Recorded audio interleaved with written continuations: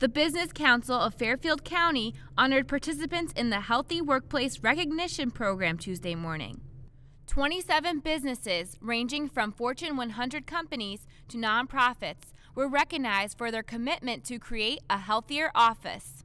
Some of them are as simple as walking programs. Others might be much more complicated, including on-site health programs, having a physician on site, or something of that nature.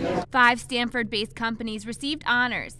Employees say health and wellness is a component to a successful workplace. I hear the personal testimonies of people who change their lives, of losing weight or becoming healthy or eating a piece of fruit instead of an unhealthy snack. That's why we do it. Nestle's global vision is to be the leading nutrition, health and wellness company in the world, so it's very important. The morning also featured a Journey to Wellness panel discussion. The annual program is made possible with support from Anthem Blue Cross Blue Shield.